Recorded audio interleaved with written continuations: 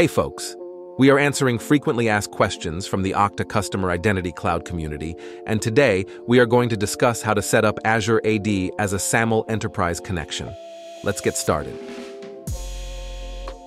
Using a SAML type connection with Azure is considered the most flexible of the available connection types because it supports optional claims and federated logouts.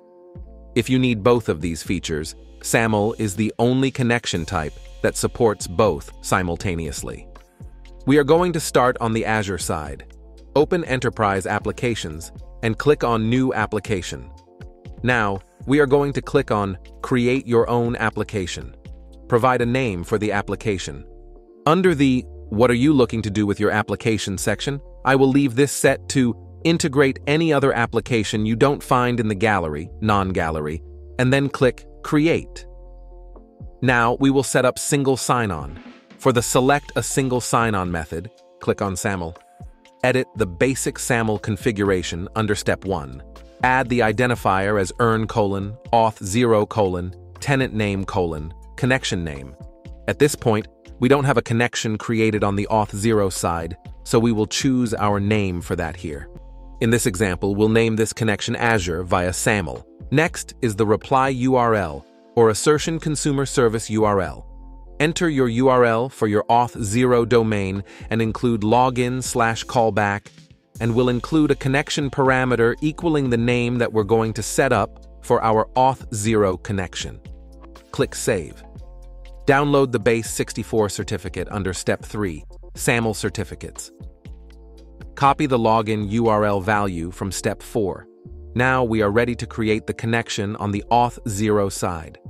On the dashboard, go to Authentication, Enterprise, select SAML, and create a connection. Make sure to use the same name that was used on the Azure side. We are going to set the sign-in URL and the sign-out URL to the value that we copied previously on the Azure side. Upload the X509 signing certificate that we downloaded from the Azure side and click on Create. Before we test this connection, we need to enable at least one application.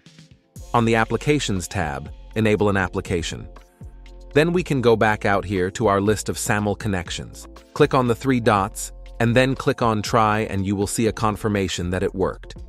So now that we have our SAML connection with Azure, let's look into how we can map some additional attributes on the Azure side to the Auth0 profile. First, we will want to make sure that the advanced setting, Sync User Profile Attributes at each login, is enabled. This will make it so that if any attribute values change on the Azure side, they will be updated on the Auth0 profile on their next login. Next, we can go back to the Azure page for our application and click on Setup Single Sign-On. Then, we will go to the second section, named Attributes and Claims, and click on Edit. We can see that there are already claims being sent by default, but let's say we wanted to include the company name as another claim. We will click on Add New Claim and give it a name. Fill in the standard namespace URI. Click on the drop-down list for the source attribute and click on user.companyname and click Save. On the Auth0 side, select the Mappings tab and click the Show Full Mappings example. We will see that many claims are mapped by default on the Auth0 side, but the company name is not, so we will need to add that in the section above. On the left side, we will put what we want the name of the attribute to be on the Auth0 profile. On the right side, we will put the name of the incoming SAML attribute and click Save. Now, when users log in, if they have a company name associated with their Azure profile, it will come through and be matched to the Auth0 profile. Today, we looked at how to set up Azure AD as a SAML enterprise connection. If you found this video helpful, please like and subscribe to us on YouTube and join us for more content on community.auth0.com.